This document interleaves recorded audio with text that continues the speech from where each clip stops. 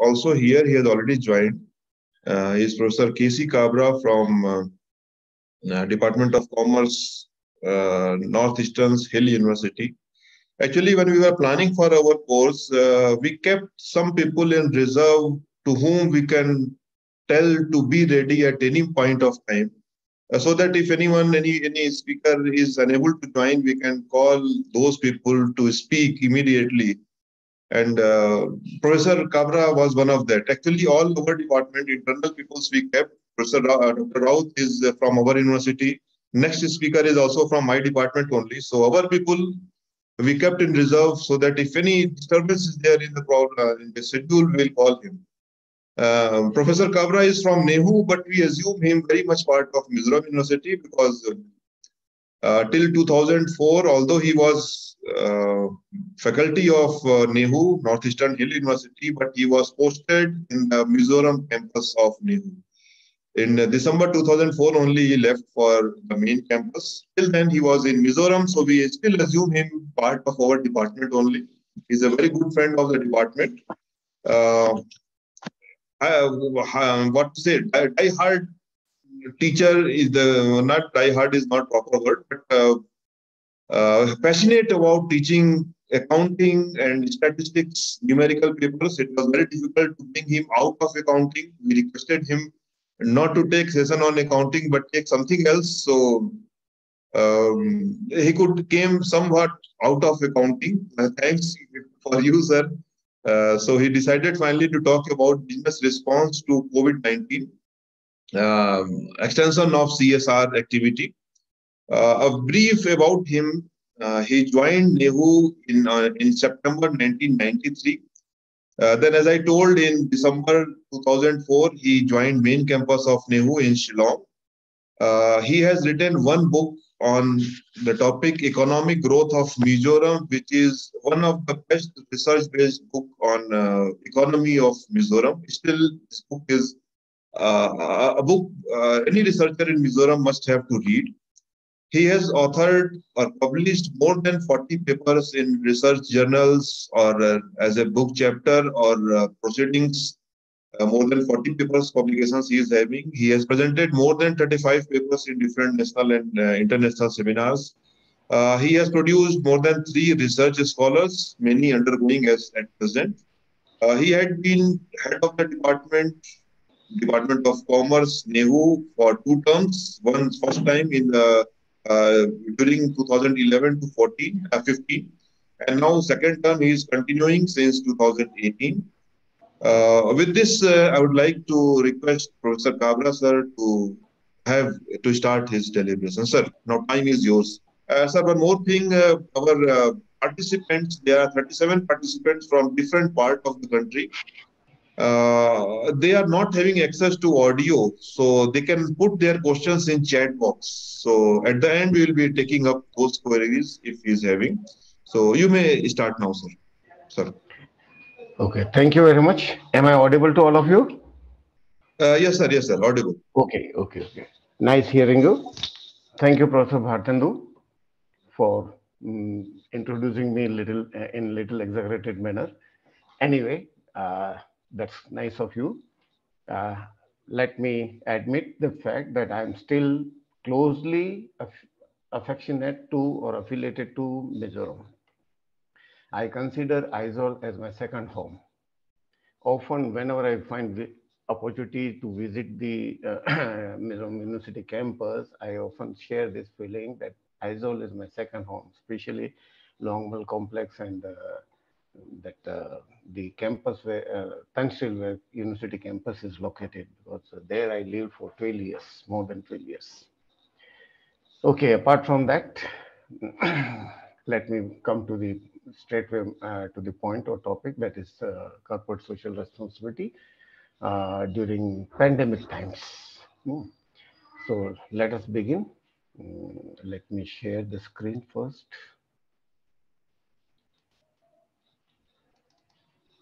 Achha.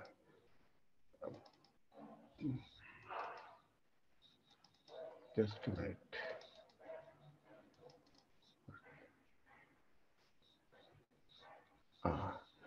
First, confirm me whether the screen is visible.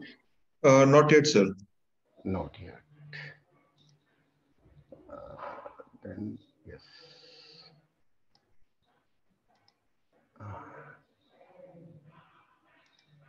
I think now. Yes, yes, it is coming now, sir. Okay. Right. Just make it full screen. Yes, yes. I'll make it full screen. Oh, yes, fine. Right. As during introduction, I was told, Professor Bhartandu shared that I have a little affection with the accounting. So my topic of interest, which I wanted to share with you, was integrated reporting.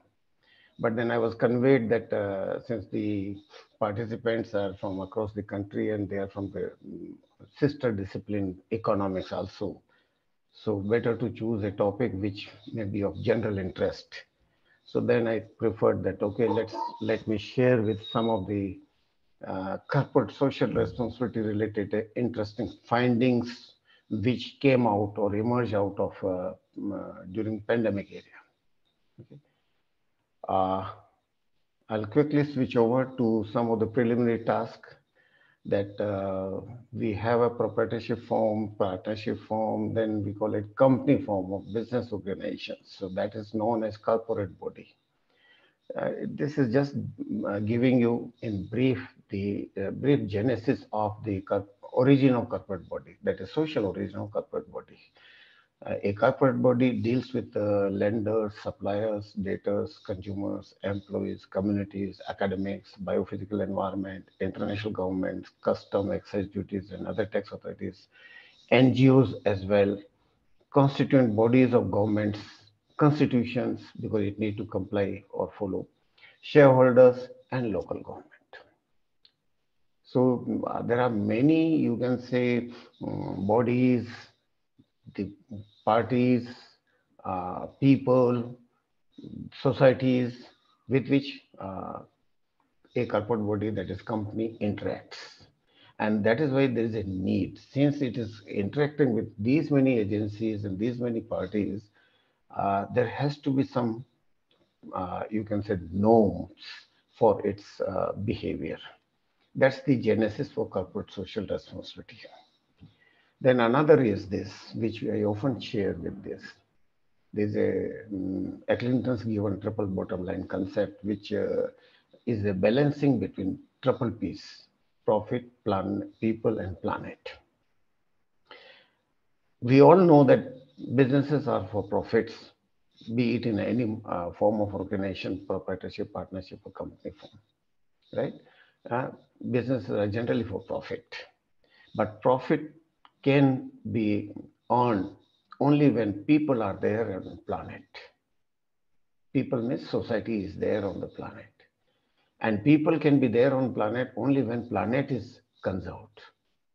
And planet is needed for even deriving or you can say extracting necessary raw materials or obtaining necessary raw materials for carrying on economic activities, which Eglinton has nicely transformed and replaced the profit, the P stands, the P which stands for profit into prosperity, because it's not only applicable for business organizations, there are not-for-profit organizations also, and there are other organizations which has a different objectives, but then prosperity comes to them also.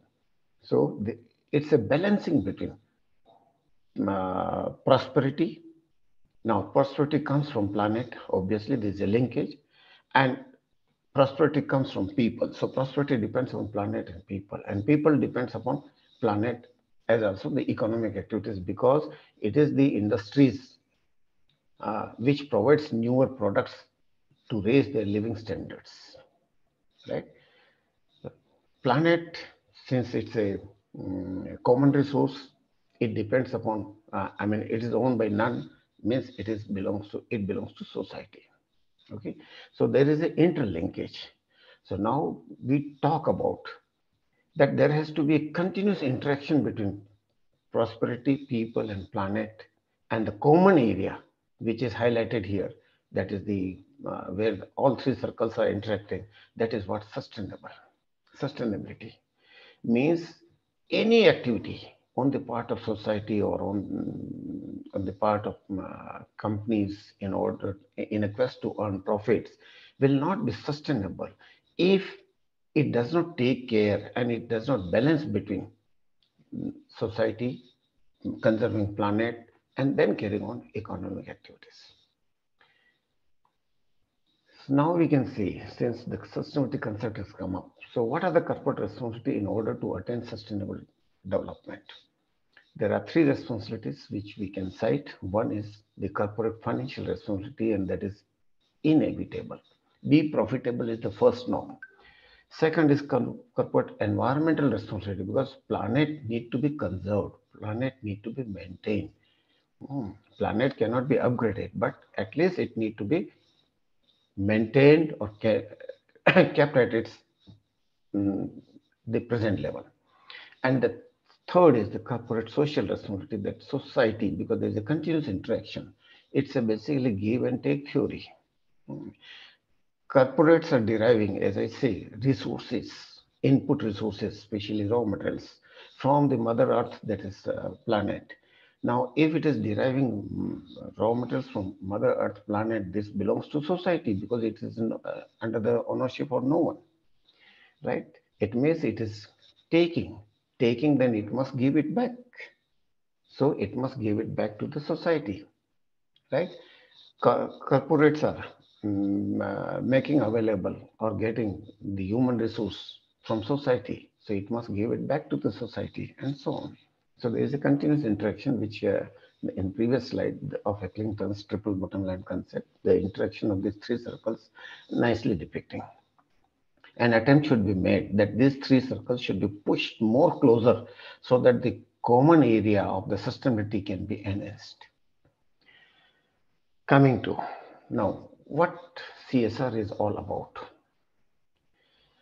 which a company need to incorporate into its core values. There are certain issues which are emerging with the continuous interaction of this planet, people, and prosperity. Human rights comes up, employee rights, environmental protections, because planet need to be conserved, community involvement, supplier relations, monitoring, stakeholders' right, all these need to be, you can say, handled in their right spirit. So these are the issues which now corporate entities need to look into or need to handle them with the sophistication. And that is why we talk of CSR. Now, let me just give you brief insights of the Indian roots of CSR also. This corporate social responsibility in the Indian context is not a new, it's a very old, right? It has been the tradition right from Vedic times, where a business entity is considered to be a legitimate and integral part of society, which also enterprise theory supports. From Vedas, you will agree that we read a phrase, Vasudeva Kutumbakam, which means the whole world is one family. Whole world is one family, means all are my brothers and sisters, then I should not exploit them at least. Simple thing is this. Same way, Sarva Loka Hitai, which means well-being of all stakeholders. And on that, the enterprise theory is best. Sarva Loka Hitai. The company should work, or an enterprise should work for the well-being of all stakeholders. Previously, it was narrowly viewed that since the capital contributors are the owners, so company management should be responsible or accountable to them. No, company management should be accountable to them as also with the other stakeholders, say employees, society in general, creditors, debtors, the government, NGOs, and all. That's why I have given a social origin of corporate body, and I started with that. So the CSR is a concept where companies voluntarily decide to contribute for a better society and cleaner environment. It cannot just be better society, or it cannot be just a cleaner environment. There has to be both in a balanced way. So it's a concept where the companies integrate social and other useful concerns in their day-to-day operations in their day-to-day operations for betterment of stakeholders and society in general. Why CSR is important? CSR is not only important from what we said that it has to do for societies and planet conservation. It is also in the interest of the company itself, because a company which undertakes CSR is able to build or create positive impact in community. It can generate brand image, increase customer loyalty, and reduce employee turnover. Employee turnover is the biggest problem for, you can say, many corporate organizations. So, and that turns into, or that eats up the profitability part. So it's better to keep expenses confined or reduce within the limit. It is better to reduce the employee turnover. Customer loyalty is also dependent, because that leads to sustainability of your products and sustainability of the organization, because so long as customer patronizes your products, your profitability can be ensured, and profitability is a must for existence of this business in the society. And of course, positive impact, because positive impact leads to loyalty. And of course, brand image, because that is a value-adding activity of the company's economic activities. So there are other factors also that why these days we talk of CSR much. The businesses are now breaking the boundaries. Now the businesses are not confined to particular economic region because of the globalization, liberalization, privatization. So globalization and growth of global civil society. Repositioning of government in its role also. Now governments are also being questioned and examining into their own, you can say, repositioning, and their new rules are being. Competition is also leading to it, because we often talk of peer pressure. So that's what peer pressure. So growth in competition is taking place. And of course, war for talent. Companies are competing for expertise. And there, one of the CSR is one of the tool to attract the talent from the competitors. So these are some of the, you can say, reasons for having CSR, corporate social responsibility activities.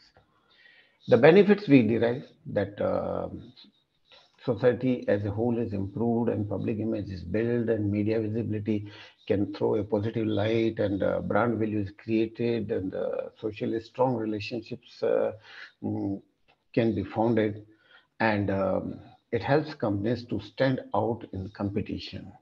Means it helps in positioning also. The other way we can look at that, the CSR is needed to claim the legitimacy. We talk of licensing. There are two types of licensing. One is called formal licensing from government agencies or concerned agencies.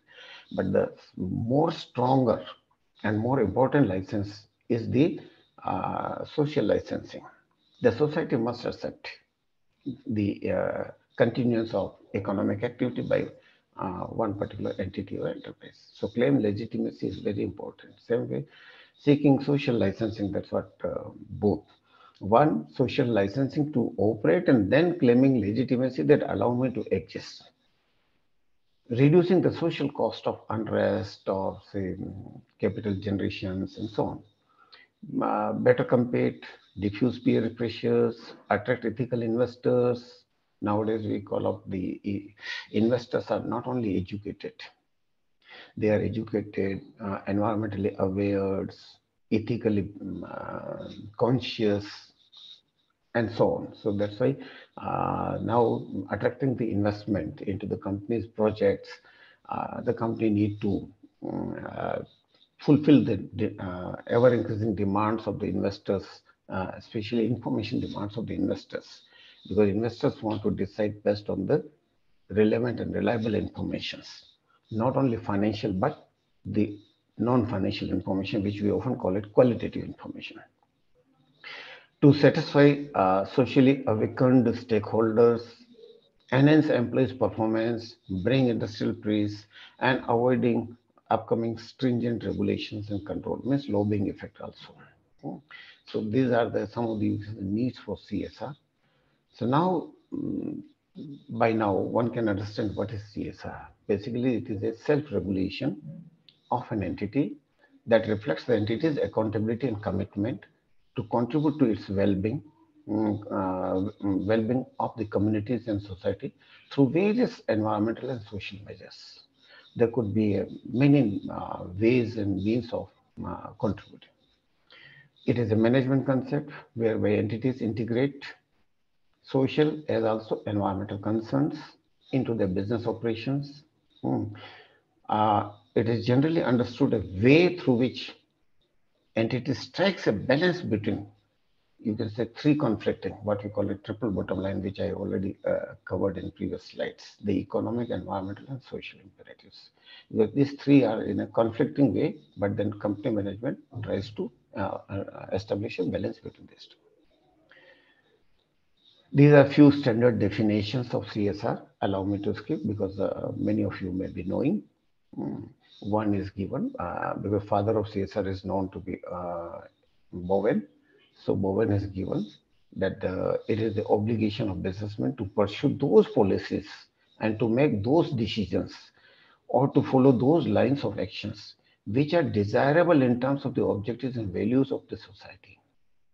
Means the actions of the companies cannot be out of the values which are prevalent at one point of time in society.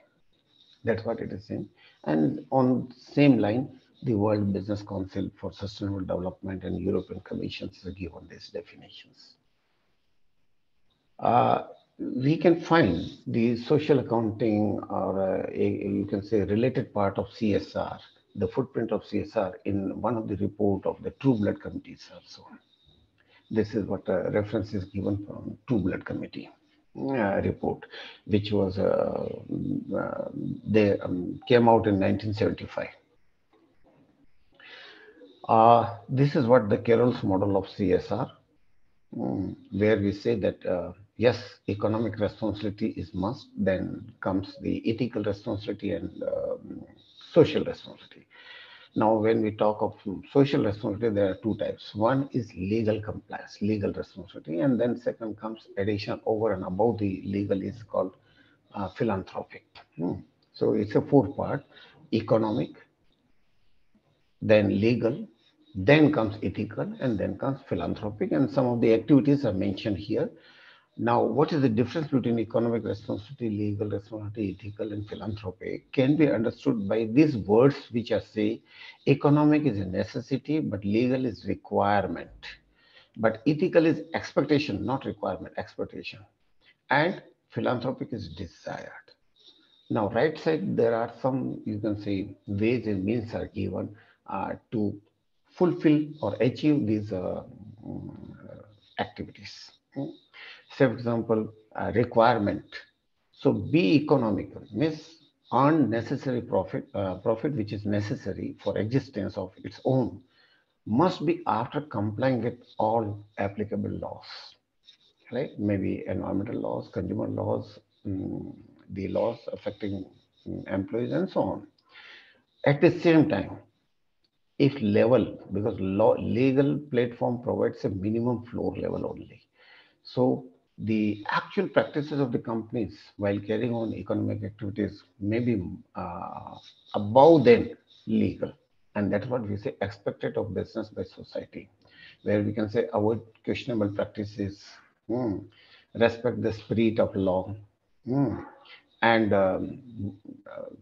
ensure that the activities are carried above the minimum required by law. Means, say, for example, avoid child labor, avoid excessive consumption of fertilizers and chemicals and so on, which are, you can say, which carries health hazards more than the benefit, which may be questionable for the, you can say, which may be detrimental to societies in general, maybe in a very short run, may be profitable to firm. So that profit, that short-term objective should not be in mind. And above all is the philanthropic activities. where certain support programs for community development, education, and other, you can say, empowerment and voluntary and improvement programs can be taken up. Just uh, as I said that in India, the CSR activities, the roots of CSR is very ancient, and there are many organizations, renowned business houses were carrying on CSR activities without, you can say, waiting for any mandatory regulations in this regard, or you can say, um, we have companies like 2013, which has made a dent in the um, regulatory field, that it made a CSR compulsory for Indian companies. So from 2013 onward, we say it is compulsory, mandatory. But then the pattern in general, the CSR in India is being talked of from somewhere in 2008-9. But before that also CSR was there, and a research was conducted in 2008 by SOCHM KPMG. It is not my own. Some findings are given. So through that research, it was found that yes, those companies which were undertaking CSR voluntarily were spending thematically. Were certain themes chosen by them, and they were spending on that. And it is reported that nearly 16 companies out of 24 were concentrating or choosing certain activities under CSR on 3 to 5 thematic areas, and 6 companies were having more than 6 thematic areas. But most of majority were catering, say 4 were catering to 1 or 2 thematic areas, and so on. So I mean, first it was understood that how CSR is being undertaken and how it is being organized by companies and so on.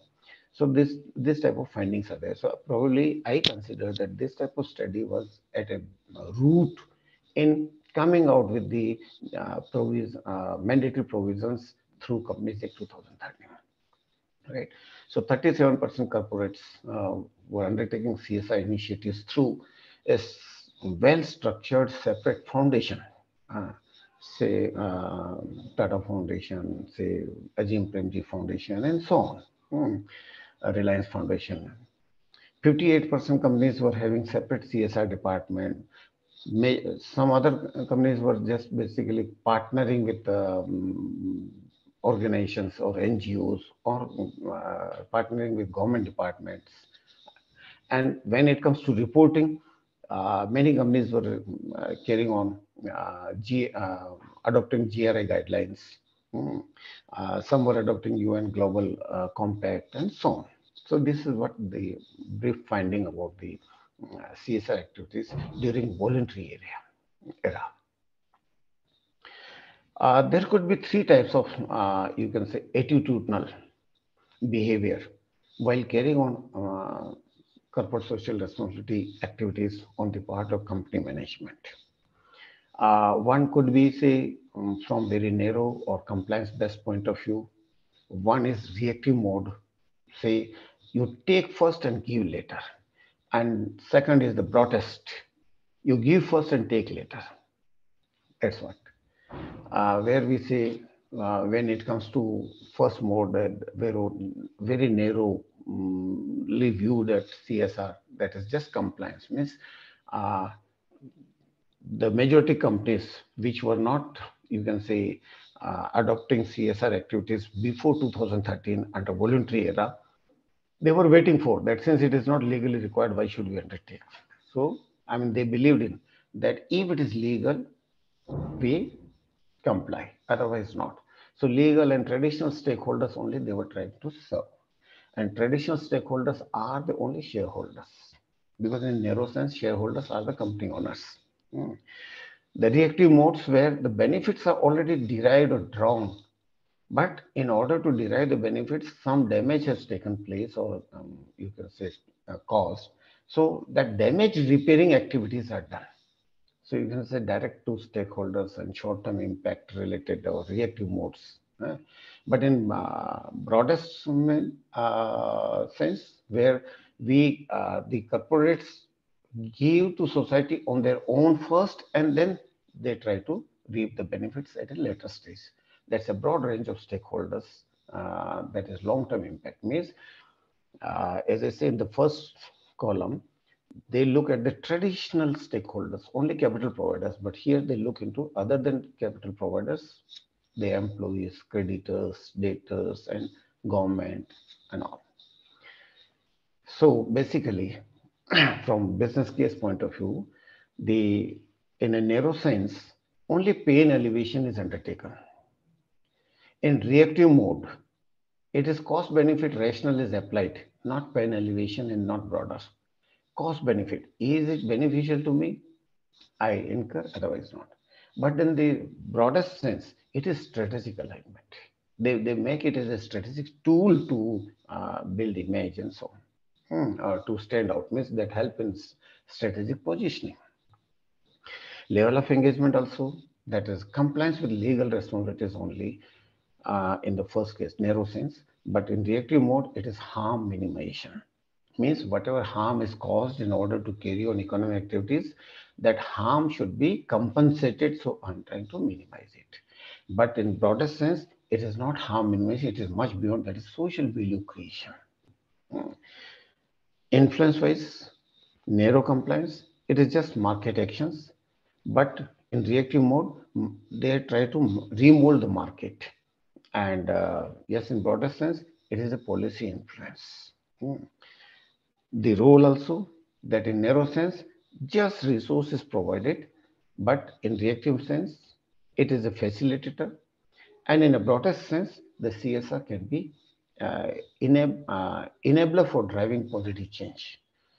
So these are all what I'm talking to, the managerial attitudinal directions towards the CSR activities. And that's why different companies' CSR outcomes are different. Their achievements are different because their dimension changes. Now coming to the provision, I think you all know about it, that since 2013, a certain class of companies which are prescribed here, whose net worth is greater than 500 crore, turnover is greater than or equal to 1000 crore, net profit is greater than or equal to 5 crore, any one condition is fulfilled, then such company is required to essentially undertake social responsibility activity in coming year. Okay.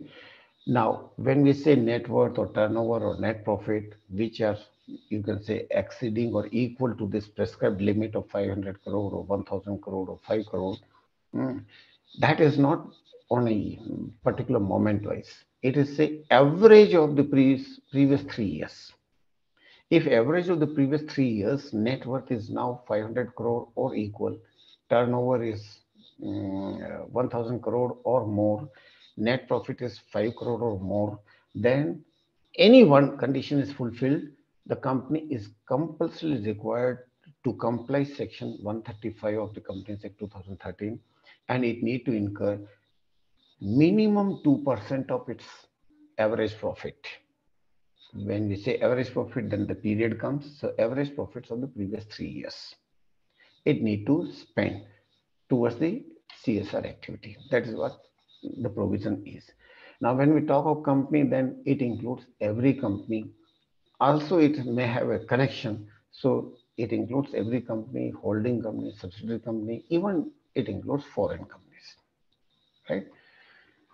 So that's what known to us.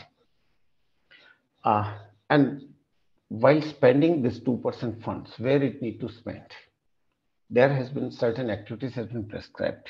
We often refer the 10 activities, and that 10 activities are mentioned in Schedule 7. So some projects or programs which are specified in Schedule 7 can be taken.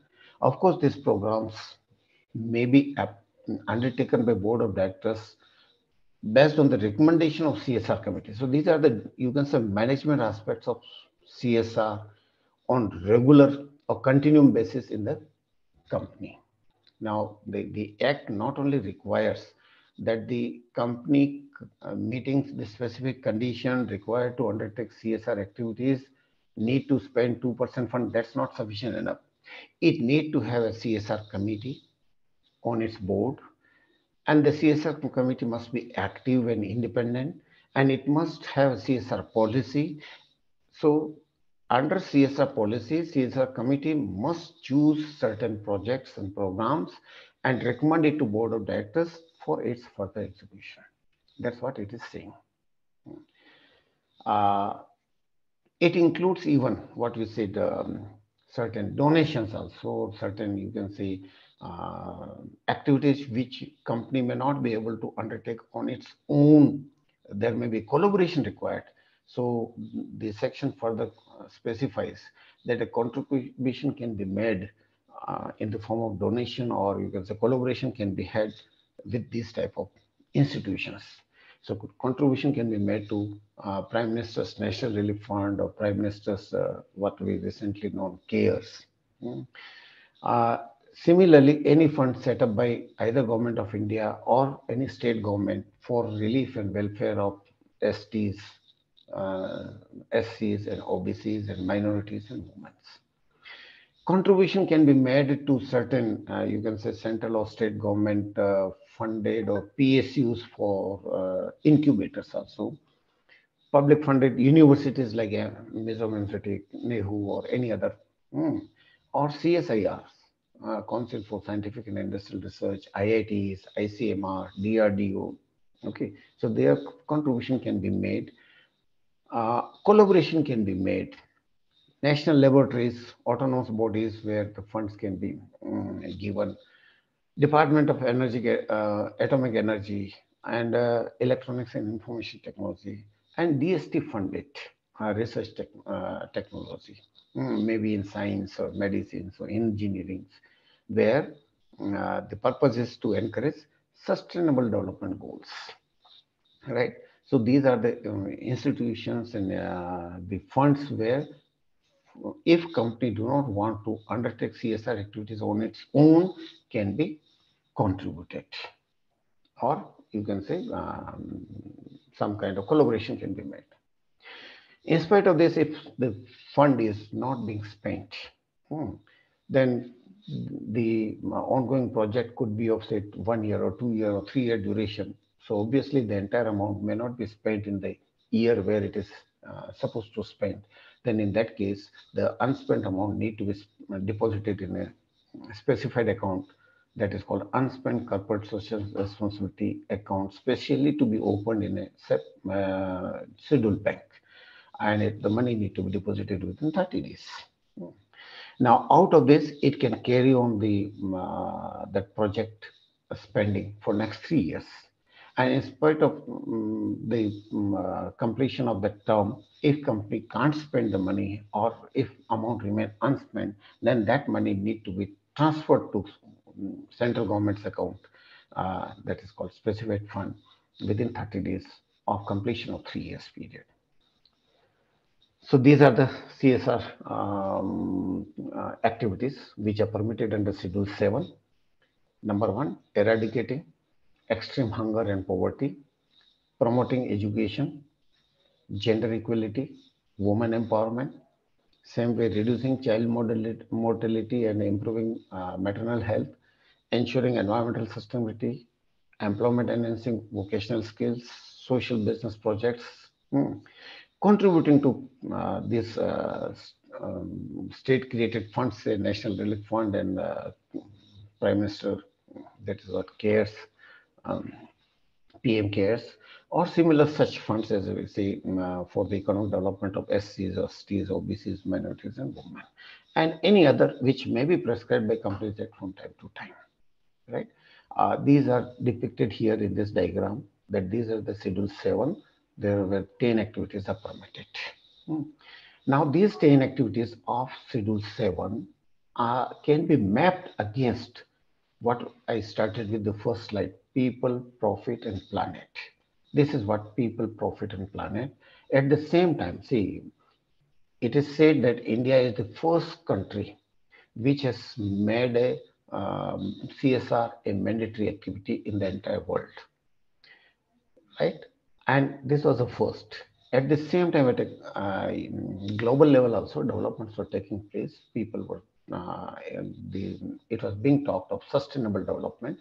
So at a UN level, sustainable development goals, right, which were adopted in 2015. So if you match, then you see like this, the sustainable development goals, which are 17 in number, and the CSR activities, which are 10 in number, may be classified, which relates to the welfare of people, means society, and which relates to the conservation of planet or earth, or you can say environment. So that way, these are divided into two categories. One can see it, and if there is any question, you may raise it. Same, these CSR activities can be again correlated with these sustainable development goals. The 10 activities of CSR and the 17 activities of 17 SDG goals can be mapped again, and that is what given here.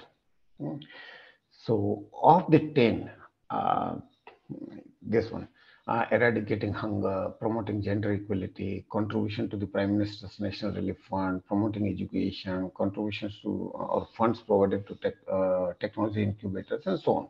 These have been related with this 1, 2, 3, 6, like that. These are given as blocks are given in different colors. These represents corresponding the SDG number, Sustainable Development Goal number. Say, for example, eradicating hunger. It is covered by SDG 1, 2, 3, and 6. This is 1, 2. 1, no poverty. 2, zero hunger. 3, good health and well-being. And 6, that is what clean water and sanitation. So that's what. So this is what mapping. The point here of saying that CSR become more prominent because India is a member to UN and committed to attain Sustainable Development Goal by 2030. Now, Sustainable Development Goals 2030 alone at a government level cannot be achieved unless every component of the country, the economic system, is made, is given a role to play. And that's why it comes to corporate bodies to combine. That's why CSR is now mapped with the SDG goals, that how if these 10 CSR activities as specified in Schedule 7 are undertaken, can a company claims that they are contributing towards the attainment of sustainable development goals, and how? So that's what this mapping is given. Now, not only mapping, this mapping has brought the results also. From 2014-15, the CSR in India has become mandatory. Until 18-19, the companies were spending 2% of, on an average 2% of their average profits, right, in every years. Now, a study has been conducted and it has been found that CSR funds spent by different companies in India over these 5 years, 5 to 6 years, has resulted into contribution of the Sustainable Development Goal number 1, 2, 3, 4, 5, and that way all 17. Now, looking into it, the most achievable is the SDG 17, and that is SDG 17, that is 85% impact. That's what talking of partnership means. When incurring CSR fund should be partnered with, means should be given a role play to others in society. That is what it is, a partnership for the goals. So that's why it is highly attained. Then comes to your SDG 3, and SDG 3 is well-being, good health and well-being. That has been focused by through CSR activities. Then 78%, 2 and 16. 2 and 16 talks about zero hunger and peace, justice, and strong institutions. Means the funds which were spent were directed to attain these objectives. That's what it is. Least attained is SDG 4. Why least attained SDG 4? It talks about quality education. Most of the CSR funds have been given for even promoting educations. but still it is lagging. Quality education and education, there are two different things. Hmm. So right now, the focus is there, or attempt is there to uh, attain the education at large. So it's a mass education. Quality education is yet to come. Okay, that is a, you can say, it may be focused in the times to come, future. Same way, list attending is SDG 5. That 5 is gender equality. Yes, gender equality is now being talked. Say we talk about the board's composition also, and there also we say that how board is composed, whether um, gender equality is or gender is given balanced or not, right? It means now it is being taken up. So in times to come, these other, you can say, least attending sustainable development goals may find due focus in future. But most frequently, as I say, the first was the poverty and hunger and good health and sanitation, all this. Okay. Coming to CSR committee, there has to be a minimum 3 or more directors with at least one independent directors. But then you may say that there may be a private company and may not have 3 directors. No, minimum 2 directors, and in that case, the 2 directors can together themselves may constitute a CSR committee. For them, it is waived also. Unlisted and private company need not to appoint independent directors. In case of foreign companies, there has to be 2-member CSR committee, but one has to be from India, right?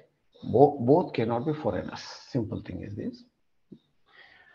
The responsibility of CSR committee, I already explained you that it has to have the first frame the CSR policy, and from the CSR policy, it need to pick up the activities which are to be undertaken in a particular time frame. Then it need to study those projects in detail and estimate the expenditure and recommend the execution of the same to board. And then at a later, it need to monitor the execution of the projects, monitor the execution of CSR policy also, and it need to report CSR related activities. That what continue.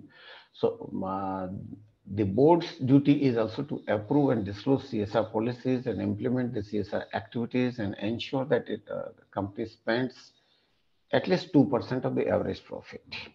Okay, but there may be a reason. Many times we found that companies were not able to spend what was required in the law. Okay, then there was a condition that if company fails to spend, it need to specify the reason through disclosures. And now the finding after 6 years of its implementation, that majority of the companies were seeking the excuses of not spending the money, citing some reasons here and there. Okay, and probably that was the reason that this last provision is replaced by penal provisions. Recent amendment which has taken place, now company has to spend at least 2% of average net profit towards the CSR, and no reason need to be assigned in case of failure. Then it has to face the penalty. Okay, this is what the slide in support of what I said you just now. The study has been made from 1415 to 1920, and it is found one good point is this, that there were companies taking it positively and not only spending just 2% of what is required by law, they were proactively spending more than 2%, more than prescribed, and that is what it was. 12% of the companies were there in 1415. In 1920, it reached to 28%. So that's a very good point. There were 36% companies, 30% companies which were is spending less than 2%. Less than 2%, though required by law 2%, but they were spending less than 2%, maybe for certain excuses. And that number has gone down from 30%, it has gone down to 18%. That is also a very good development. There were companies which were very rigid to spend only 2%, exactly 2%, and that number remains more or less same, and that is negligible, 4 to 5%. But then strange thing is this, that almost in all years, roughly around 50% of the companies were not at all spending towards the, not at all complying with the 2% requirement, though they were liable to spend, but they were citing some reasons not to spend. Okay. And that has resulted into the amendment of this provision, that now companies has to either spend or face the penalty. Yes, they need to pay more than what is, you can say, the amount, you can say, legally, which they need to spend under this section 135 plus penalty they need to pay. So now in times to come, companies will spend, I mean, hopefully the behavior will change, and hopefully this sizable proportion will reduce. That's what I'm just giving you. This was the picture before COVID period.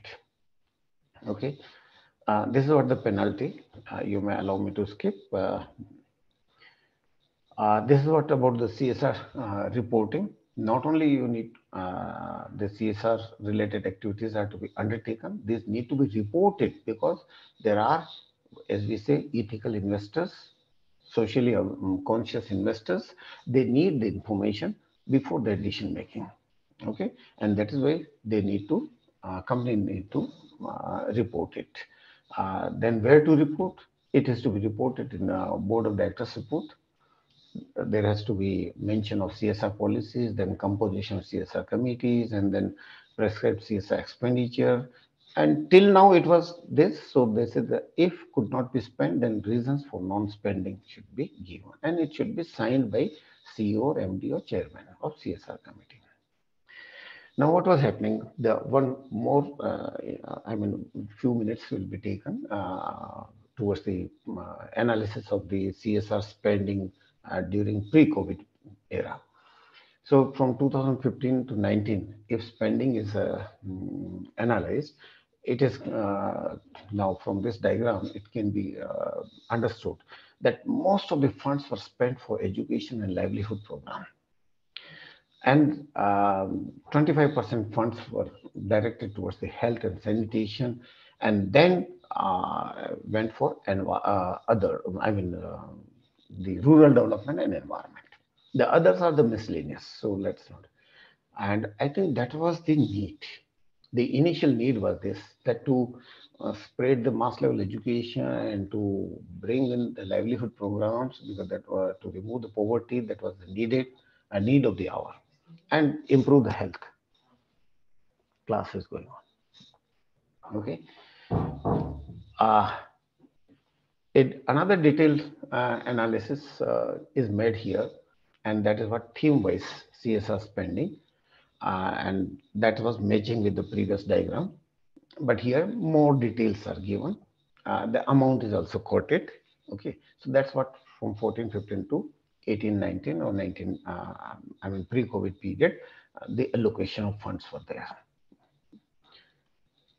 State-wise also, if you look into, then these are the state-wise distribution of CSR spending, and one can see here that the red blocks, that is what northeastern part where we are there, the least beneficiaries of CSR funds.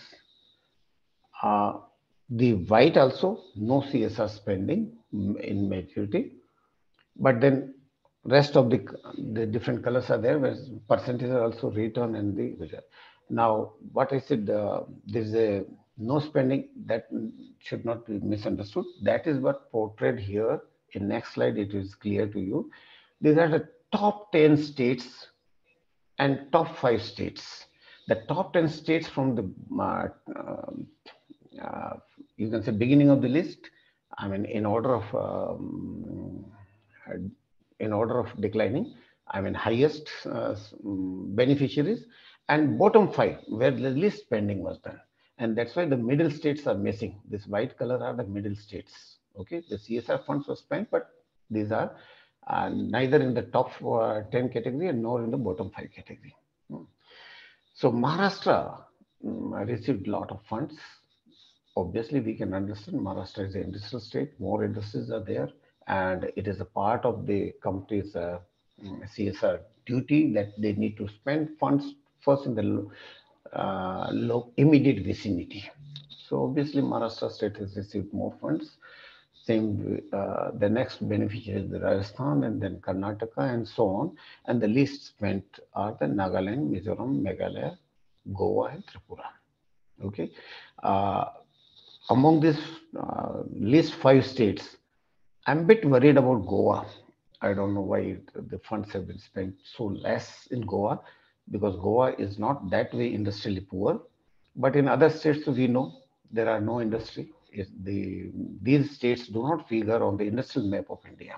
And that's why the least benefit funds are there. But anyway, in times to come, it indicates that probably the new norm may come up in future, either voluntarily or maybe mandatorily at a later stage, that there may be some equitable distribution of funds across the states. Industry-wise spending, if you analyze, then it is that banking and finance companies have contributed a lot, and then oil, lubricant, and refinery and petrochemicals. Because see, looking into the very nature of this oil, lubricant, refineries, and petrochemicals, because they are related to the environment. So I mean, they follow the what we can say the reactive mode.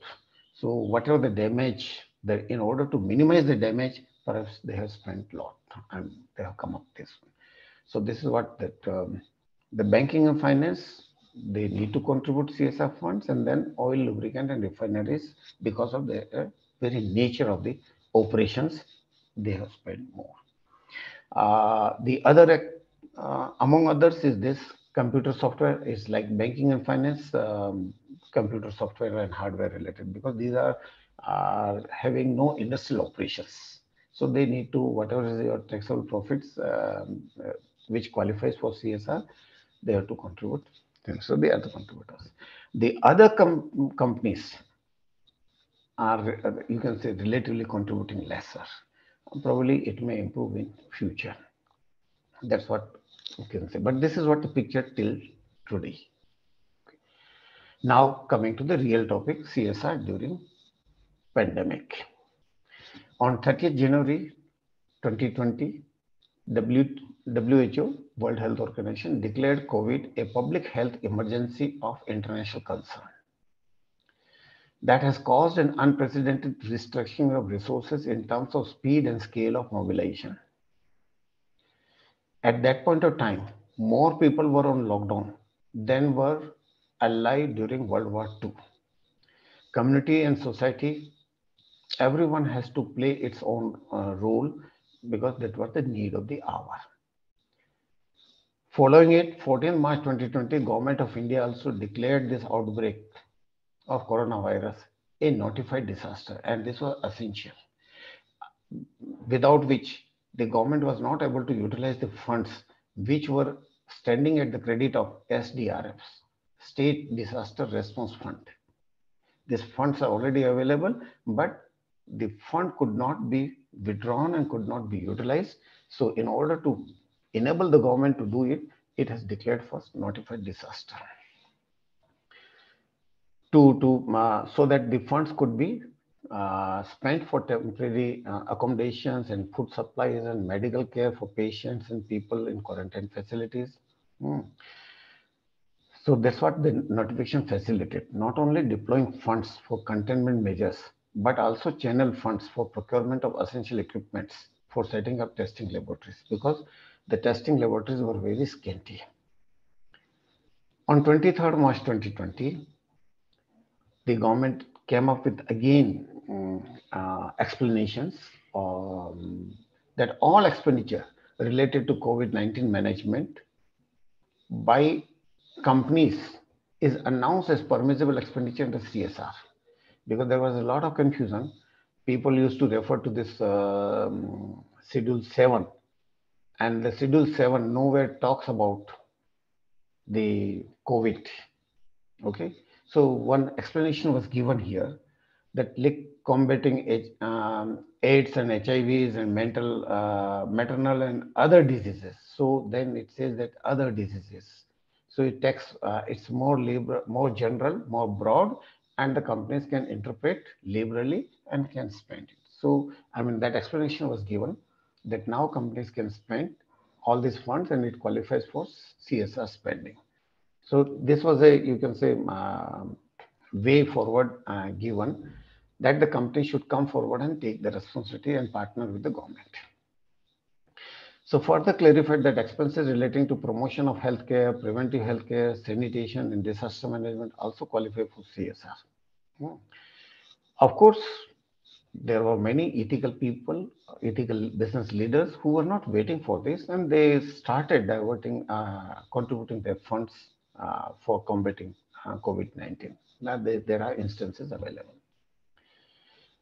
Yes, recognizing the need for having dedicated national fund to deal with emergency and distress situations such as COVID-19, and maybe in future something new, maybe to provide relief to affected people, and a charitable trust, the full name, Prime Minister's Citizen Assistance and Relief in Emergency Situation Fund, PM Care Fund, was set up on 28th March 2020. On the same day, Ministry of Corporate Affairs amended Schedule 7 and notified that all contributions to PM Care Fund and PM National Relief Fund also qualify for towards a mandatory CSR spending. And this has resulted into contribution of 8,814 crore to PM Care Fund. Okay. Besides that, many corporates motivated on their own and they came up to in response to COVID-19 management through manufacturing PPE kits, driving relief efforts in their community, and so on, because it was a need of the hour. Now, the distribution of 8,814 crore, which I said here, it has come up like this. 5,565 crore came from private sector and 3,249 crore has come from public sector. On 26 August 20, government amended CSR norms. Any company, if you engage in, now this is what promoting or motivating the company and company operations to bring up certain solution to this disease, say medicines. But that medicine cannot be developed without R&D, sufficient R&D. So the need for undertaking R&D is urgently felt, and that's why government amended CSR norm and said that any company, if engaged in R&D activity in its normal course of business, may undertake R&D activity related to new vaccine, drugs, and medical devices related to COVID-19. And this period, this window is still open because it is permitted for 3 years, that is 2021 to 22-23. Of course, certain conditions applies. What conditions applies? Company may not be able to, or all companies may not be able to undertake R&D activity on its own. That's why it is made that R&D activity need to be carried in collaboration with specified public institutions, which we already discussed in previous slides, and separate disclosure of such activities in CSR report. These are the COVID-19 related CSR initiatives which companies have undertaken. 5 categories are there. First, provision for healthcare. Second, health system upgrade. Response to water sanitation and hygiene, and response to poverty and livelihood needs, and response to educational needs of children. Since it was so pressing, so response to educational needs of children was given lesser attention. More attention was strengthening health system, and equal needs were given, weightage was given to water, sanitation, hygiene, and response to poverty and livelihood program and healthcare services, right? This is what the mapping again, that during COVID, the CSF funds and the PM Care Fund, which was contributed, were spent. Now, state-wise, what is the beneficiaries? Who are the beneficiaries? Now, here it says, again, Maharashtra stand top. Maharashtra could receive 17% of total funds. Why Maharashtra? Because it was worst hit from COVID, right? As it has been one of the worst impacted states. Then was Karnataka 10%, and then Odisha 9% scope, right? Second and third respectively. So this is what the state-wise spending of the CSR funds during COVID period. Now, further, we can relate and we can understand. This is what the activity-wise, the total spending during COVID period. 8.5% of funds were spent for women and child welfare, 3.8% funds were for rehabilitation, 18.5% were for preventive health care. More focus was given on preventive health care. Of course, 18.5% were given towards the donation, means to government, because many companies do not have other requisite infrastructure to undertake preventive health care or rehabilitation. So either they partner or they just prefer contributing to this. Of course, 19.2% of the funds were spent for food security, and that was, we know, dry ration kits and meal for all and so on. And 14.6% were spent for employee safety and hygiene, because work is also to be carry on simultaneously. Frontline workers, the certain, you can say, industries which were producing this medical equipments, there the employees were all working, and the employee safety and hygiene, 14.6% funds were spent. More related to, you can say, hospitals and doctors and institutions. So this is what the analysis which I have received from, I could see from one of the research. Now, further we can say, somewhere it is written, one is technology. The technology develop, 2.3% fund support on technology incubators. That were the given details. For technology, first the infrastructure spending, almost one third, technology infrastructure, programs and partnerships, and technology de-risking. Okay, because technology need to be handled carefully. So de-risking also. So you can say distribution of funds were like this. Intervention categories. During COVID period of 2 years, the spending can be categorized like this. The 80% of the company spent funds towards the support system only. Okay. Also contributed, roughly 70% of companies have contributed for preventive and diagnostic. Preventive measures, more spent, and diagnostic help was given to government in partnership. So these categories are priorities for funding during the pandemic situations, the priority allotment. And that is why we said that the children education received the list, right? So that's what the companies could not pay attention because it was not normal period. Same way provision of healthcare services. 78% companies were engaged in making provision for healthcare services, because healthcare services, we used to say that even forget about state level also, state capital level also, there was, you can say, dire need of healthcare services, very poor services, especially in Northeast. So a lot more fundings were required from all directions, from all possible sources. So even companies were given the due platform and companies came forward. So 78% of the companies engaged in that prevention against COVID-19, means how it can be prevented. 44% companies have spent funds or directed funds or made available towards the treatment, control and management, because here the partnership is required with the hospitals and NGOs. And 33% were actually involved in screening and diagnostic analysis. Yes, target beneficiaries for preventive health. Obviously, it was local population, surrounding community, and next is the rural population, because it was idea was that okay, if it can be controlled at urban level also, it is all right. It should not spread in the rural area, right? So efforts were made towards that. So you can say first was the local population, and then the fund was made available for rural populations. And the third priority was given to migrant and daily wage workers. Yes, how it was the funds were spent on preventive health. First was collaboration with government agencies. Second was collaboration with hospitals. And the third was the utilization of businesses. So the business infrastructures were used at a third level.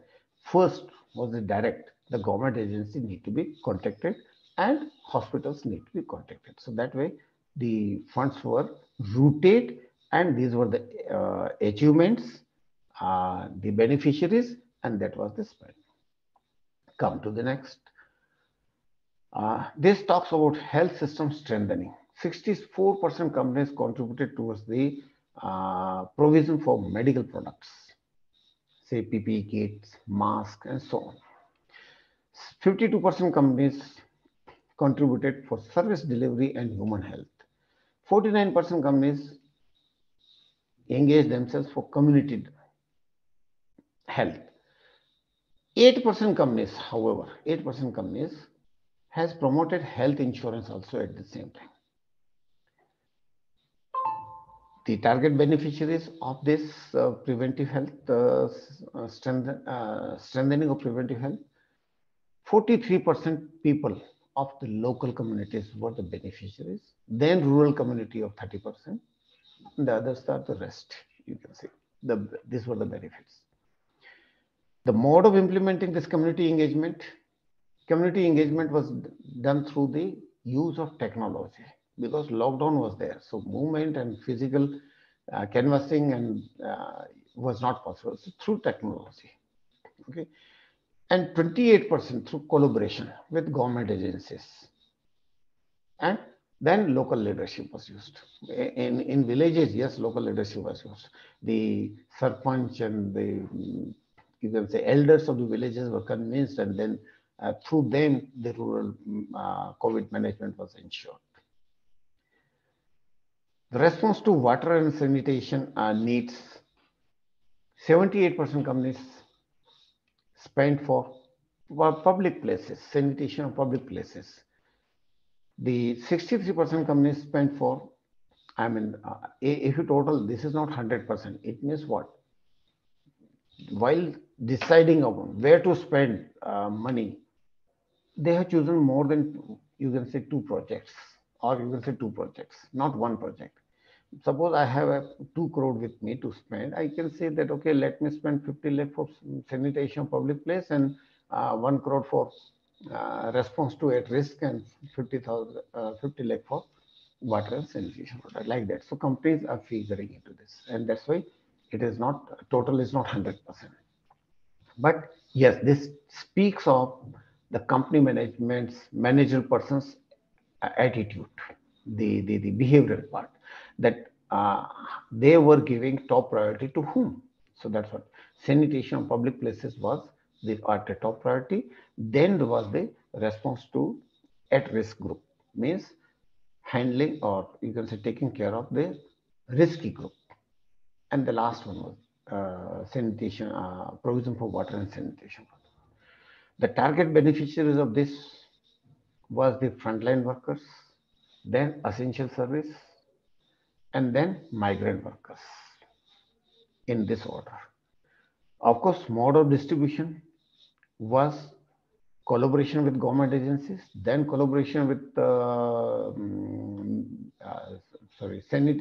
manufacturing, because unless masks are manufactured, unless PPE kits are manufactured, this cannot be achieved. This cannot reach to frontline workers. So that's what. Collaboration with government agencies, that was the one route, and then manufacturing and contributing to that. Even everyone, a common man also could decide to contribute by way of making mask. Many tailors came forward to come, make masks and do help it. So that was the first and second category. And third was the collaboration with self-help group. In rural area, the management was also through self-help groups.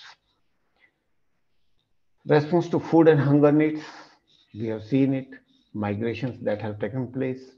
There were people who were without meal or they were in dire need of milk and so on. So many companies have spent on cooked meals as well as dry ration kits and so on. So 79% companies have come up for cooked meals and dry rations. 68% providing foods to people who are at risk, and 14% to strengthen the food security. So that was a list. Food security doesn't come because that was not in a what you can say at the center of the debate, because it was a on the spot urgency. Target beneficiaries were same 31% migrant daily workers, because mostly the food need to be reached to them. Cooked meal or dry ration kit need to reach to them. So migrant workers. Next were urban poor and rural populations. More or less same percentage we can see this. So migrant workers, then rural poor and urban poor. The mode of spending, providing food relief through collaborating with the government agencies and collaborating with NGOs. These are the ways which we have seen, we have witnessed it. Response to poverty and livelihood needs. 40% companies made a provision for essential items and services. 33% companies also supported sustaining livelihood initiatives for at-risk communities, and then provision for economic sustenance. That's a leftover, residual part. The target beneficiaries were 32%. Migrant, yeah. Spared some time Yes. for interaction, but Yes, I don't know how many figures are there. No problem, sir. Yeah. This is the last figure, and then the few slides are there. Yeah. For because interpretations. Because I know it is difficult to interrupt you. No. So your flow is very Don't good, worry. in fact. Yeah. Maybe I may cross by 10 minutes. That's all. Okay. Maybe that's all again. But so far I'm going right on the time path. Yeah. Thank you. So 32% were the beneficiaries from migrant and daily workers, and then 26% were from urban poor, and then rural population. Again, same thing. Okay. These were the beneficiaries. Now come to impact. I mean, what we learn and what we can conclude. Obviously, one would agree that pandemic has been disastrous, not only in India, it is worldwide. But one positive thing that has taken place, and that is the idea of CSR to society is pushed deeper into corporate consciousness, which is reflected by this statement made by Sudha Murthy, chairperson of Infosys Foundation. CSR can't be merely a job, it is a passion. Similarly, the other one, through CSR, they can be a partner in change as a responsible corporate citizen in much more diligent and sensible manner than just donating funds. If you're donating funds, means you are somehow getting rid of your legal responsibility, but that is not sufficient. Actually, government needs partnering, your support system. That's what. So partner to various government and NGOs. So this has established that CSR, concept of CSR has taken further deeper into the society aspect, social dimension. So lessons we can say, COVID-19 has taught us that the companies can no longer carry the business as usual, and corporate irresponsibility is the obverse of CSR. It has raised a serious question. Should the role of corporations be limited to CSR expenditure and its disclosure? No, obviously not. Partnership, right? Since the enactment of Companies Act 2013, there has been a steady growth in mandatory corporate spending. That is fine. And to be fair with corporate world, the idea of CSR has slowly seeped into corporate awareness even before the mark of pandemic, and after the mark of pandemic, it has moved to social dimension. These are some of the figures in total, because I have given you the presentation of the CSR in last 6 years pre-COVID and 2 years post-COVID. Okay, so here the fund figures are given. The growth in CSR funding over the 6 years is given 18%. And there were certain slight changes in the, what we can say, the people who, companies who were spending 2%, or some missed to spend by 2%. So that what 6% decline in that companies which were spending lesser than 2%. So that decline in that number itself is a positive signal. New trend in CSR spending is noted that now it is increasingly directed towards sustainable development goal, okay, and other national objectives. 2020, the year was marked with mixed natural calamities. It is not marked only with the COVID-19 activities, which has taken the biggest chunk of funding. We have seen the other spending elsewhere also. The reason being was that this year was marked with many, you can say, natural calamities, cyclones, floods, in large part of country, which have resulted into you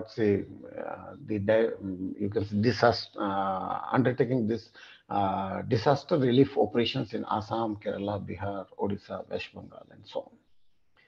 So you can say twofold: the COVID-19 management, which was the need of the hour, plus the immediate relief from the natural calamity of the hurricane and all this. Right now, there were 3 basic policy changes that were responsible for change in the nature and quantum of CSR spending, because we have seen what was the 3. The first, allowing spending of CSR funds on COVID-19 related activities in addition to contributing to PM Care Fund or donation as a donation. So now expenditure incurred on preventive healthcare, sanitation, ex gratia to casual workers over and above daily wages, providing for quarantine facilities, very much qualify as CSR spending. And that has given a platform, level playing field to corporate, that just, you can say, partner with the local administration or partner with the hospital management and go ahead without, instead of just contributing funds in the hands of central government or state government. Second was to allow all donations for COVID-19 related efforts to be eligible for 100% tax deductions.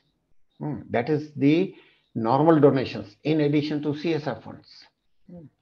And third is allowing companies to contribute over and above 2% minimum. That is also a change.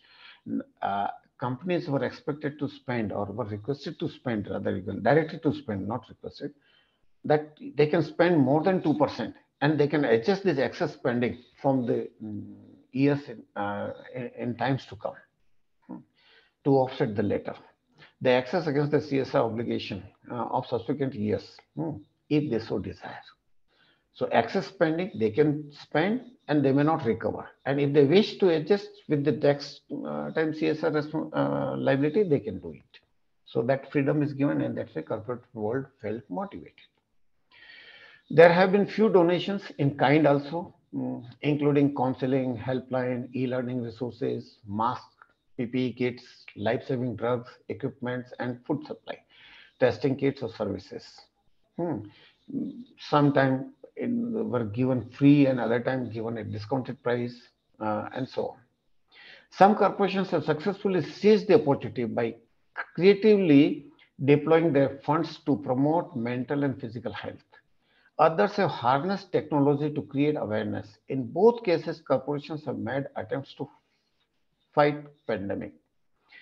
Now, here is the list of some of the companies who have committed for certain funds, who have actually contributed some funds either to PM Care Fund, to state funds, or on their own. So, say for example, Ajim Premji Foundation, who has come up with the total, Wipro Group has come up for 1,125 crore.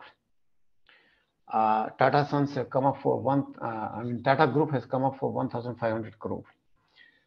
Ambani has come for 510 crore plus 225 bedded hospital separately. ONGC has come up for 300 crores, Coal India has come for 221 crore, and so on. And apart from this donation to PM Care Fund, the other activities which they have taken are written on the right hand side. That even this, what we say, the 1,000 crore of Ajim Premji Foundation, which was in addition to its usual CSR spending, means this 1,000 crore donation to PM Care Fund is not from CSR spending. This is in addition. Now, under CSR spending, they have converted one of their campus in Pune into 450 bedded COVID hospital. Right? Tata Trust has also spent for PPE kits, testing kits, modular treatment facilities, and training to health workers. Reliance Industries has also come up with 225 bedded hospital in Mumbai with 100% cost bearing. There is no cost which the government bears it. Same way, L&T has come up with community welfare plans and leveraging its expertise to offer assistance. Vedanta Group has come up that it has undertaken relief to communities in 7 states, imported 23 PPE machines to roll over 5,000 PPE kits per day, launched Meal for All programs in addition to distribution of dry ration kits and so on. So my objective is not to read one by one, but this is what the gist which I could collect from different sources and could compile, that these are the you can say contribution of corporate world in management of COVID-19. Means they try to partner with the government's responsibility. Right. And some of the companies have not only contributed, they also place the fund. Means the funds are reserved. Even as on today, they can spend and they are coming out.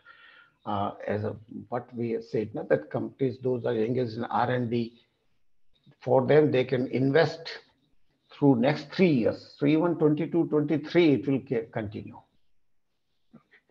So this 2,098 crore are for the you can say reserve fund. They committed to it. They will spend in future, right? Of course, 22 crore came from foreign sources and 53 crore came from individual sources, but the rest has come from the government agencies and the salary wise and the, you can say, the companies. The companies control figures I already given you. So here are some glimpses. The other way the companies have tried to contribute to managing COVID-19. The ITC and many other brands on the occasion of Earth Day 2020 now align their brands with climate change and cleanliness, not with the just contribution. Contribution is separate. Some startups, after recognizing social conscience, just not spending out of CSR budget, that is usual, they started waiving the rent of the persons who lost their jobs. That's another way. That's what the Prime Minister appealed, that if you have tenants, please waive their rents. So some startups have waived their rents. Some companies performing CSR by promoting social awareness for social distancing norms. Some have, they cause changes in their logo. We can see McDonald's, Audi, Coca-Cola, Volkswagen. This is what you can understand from here. Say, this is what McDonald's. The McDonald's, the logo M is divided and distanced into 2N. So that is showing that maintain social distancing. Same way, Volkswagen, the W and V They were touching each other. Now they are at a distance, means keep social distance. Coca-Cola also. The earlier logo was this, but now Coca-Cola, all letters are at a far distance. So that's what giving this message to society and people that maintain social distance. In the same way Audi. The Audi used to have all four rings inter connected, but now they are at a four separate rings. There's a distance. So this, I mean, this is how they try to even make changes and pass on the message in the society that social distancing is the need of the hour. Few corporates seems taking medium to long-term projects. Yeah, we talk now that narrow sense and reactive mode and broadest. So the time was so pressing that the broadest sense could not be undertaken. The reactive mode, the damage controlling was the era. So long-term projects could not be undertaken, and that's what it is saying, that very few corporates seems taking medium and long-term approach while investing in CSR projects. Food and agriculture supply chains or post-COVID livelihood support was the main because of the 3-year time limit. The regulatory limit is also there that the fund can be kept with the company for 3 years. Means a project chosen by company need to be complete within 3 years. So there may be some projects which may be of longer duration than 3 years, then can't be taken by companies. That's the hope. More positive trend is that spending on socially relevant advertising. Socially relevant advertising. This is what socially relevant advertising example. Around social causes. Okay. Say for example, related to environment, gender equality, and such as domestic abuse and so on. Now, this, if done sensitively and sincerely in a sustained manner, is likely to aid in the form of long-lasting positive social change than money on few discrete projects and projects which are funded out of CSR contributions. And that's the what it means that, okay, money may contribute, but then money may have its own impact. But the other way, the change, which we want that this change should come in the social behavior, so social change. So social change, there are other means which used to be more effective. Final takeaway. Corporate social responsibility and CSR are two sides of the same coin. CSR and non-CSR means irresponsibility. That irresponsible behavior can bounce back to them, hurting their reputations and so profits and productivity. And that's why one enterprise or one company should not dare to say no to CSR. How interrelated the world is and how irresponsible behavior in one part of the world can have a global repercussions, that also we have seen how we were caught with the COVID. Instead of virus, think of say other calamities like glacier melting, sea level rising, fishing wipes out due to plastic pollution and so on. Then the devastation level could be much higher. The shutdown, labor migrations, impact on supply chains may have a sobering effect on mindless quest for greater profits. Right? Thank you very much. This is what presentation from my side. Now I'm open to your questions.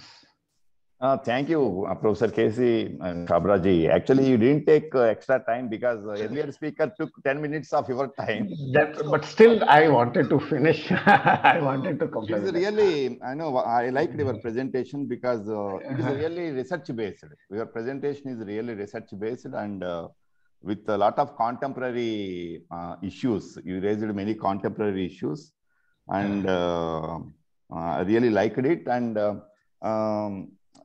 just I wanted to, because I wanted to introduce, because Parthendu introduced you well, but you are a multi-dimensional personality. So No. one dimension he missed. That dimension is you are very active physically also. And I came to know that I mean you used to swim. You are a regular swimmer, yes, and you are a regular walker, and you are a regular runner. And I got some news that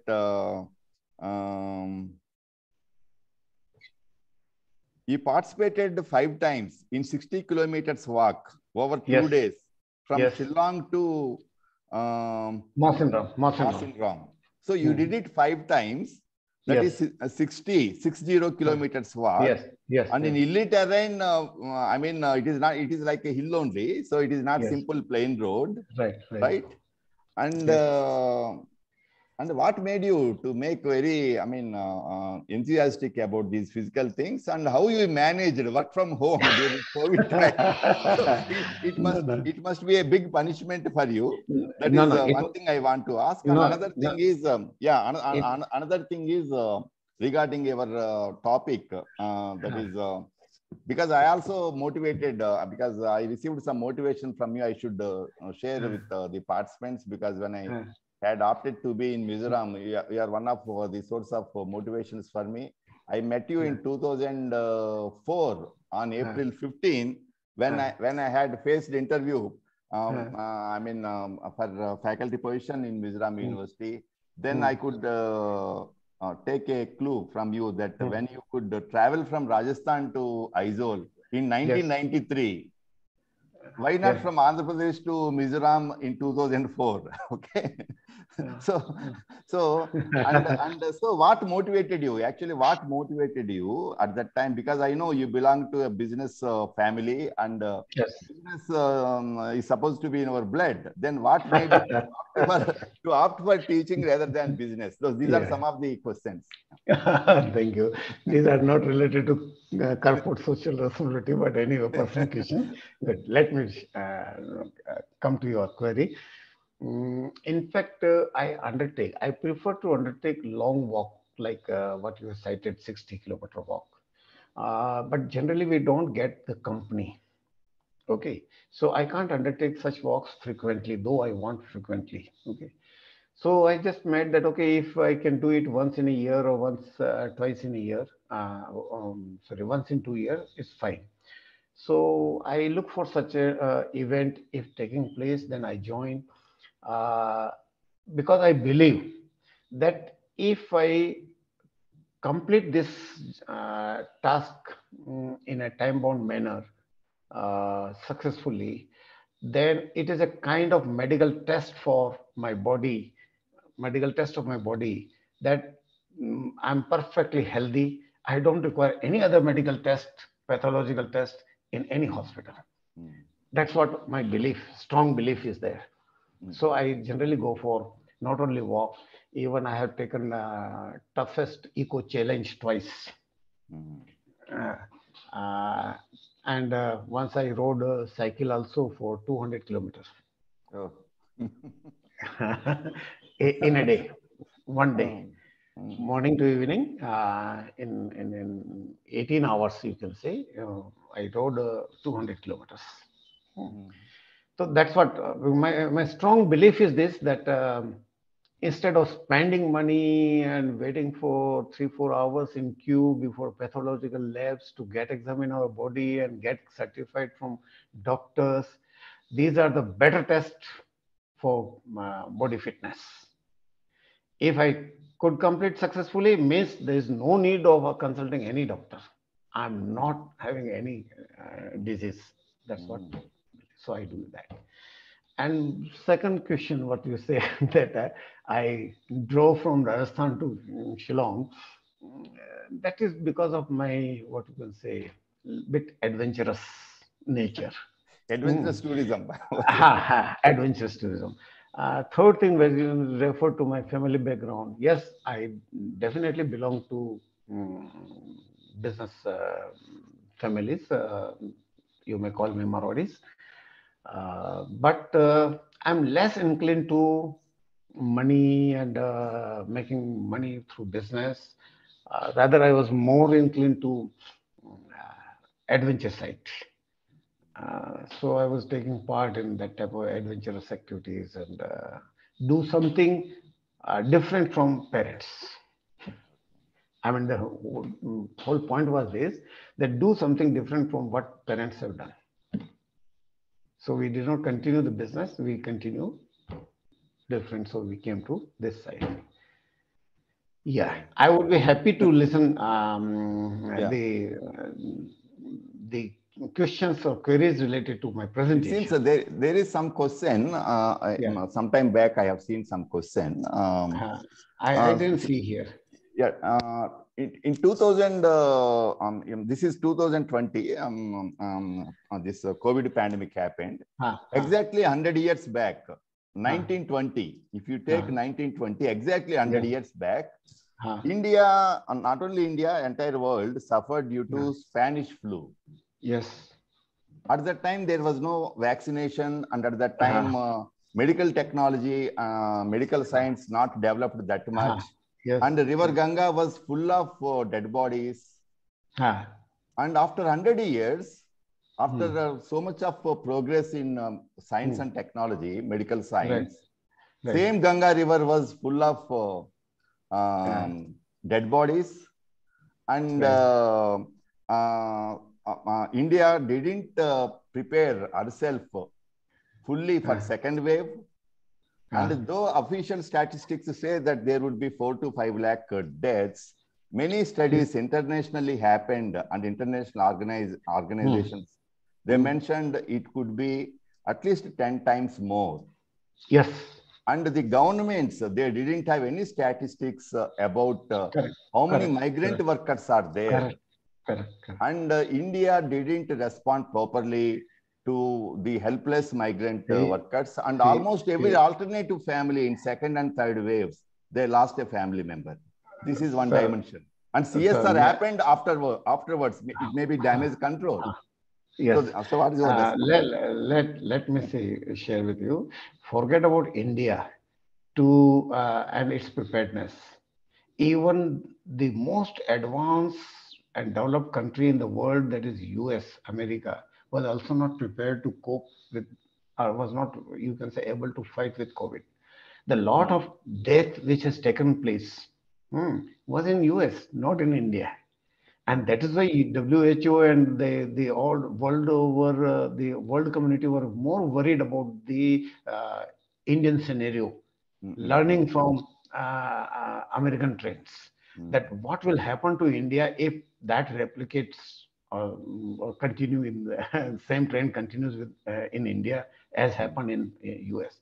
In fact, in COVID management, not only US, all advanced countries failed.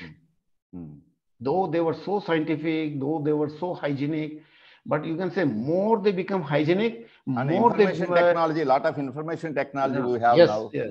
No, but more they themselves distant from nature. My point is this, to say, you become advanced, you started using hygiene products, but then that way you are yourself distancing from the nature. Okay. And that has gone to in favor of India. Indians are not at a distance from nature. No, that is why my first two questions are also related to CSR. It is ISR, individual social responsibility. So those people who have very strong health in terms of immunity, they survived. Let me say this. In fact, it is PSR, personal social responsibility, or ISR, individual social responsibility, that is deeply imbibed in our village fabric. Yes. That is deeply imbibed into our village fabric, and that's why India could survive. But not in urban areas, but not in urban India. Not that's that what much. I said, that it is deeply imbibed only in a village fabric, village system of management. See, in village, as on today also, daily basis, both time, the neighbors used to ask, have you finished your food? If you say yes, what did you eat? Kya maltal banaya? I mean, they have a concern with others before they eat. Okay, which is totally absent in a metro culture or city culture or urban life. In urban life, we hardly concern. If somebody asks this question, we, instead of replying in same sense, we may become annoyed to him. Hey, what nonsense are you talking? Who is the hell? What's your concern? You mind your business. That's what. So we are distancing. We don't know who is this. In fact, there are many good things in our village fabric. The moment you get down in village, lifestyle, through public transport, that you will be captured by, you can say, 5-10 people. Yes, They'll yes, first inquire, they will see your inquire. Yeah, unknown face. like CBI people, they What will is it? inquire. Yeah, it is. So it is a social security. You Yes, don't yes. require any other security. You don't require police. You don't require. Then you can't be succeeding in your objectives if you are a stranger. If you want to steal something or thief, have a different plan. You can't do that. You can't damage.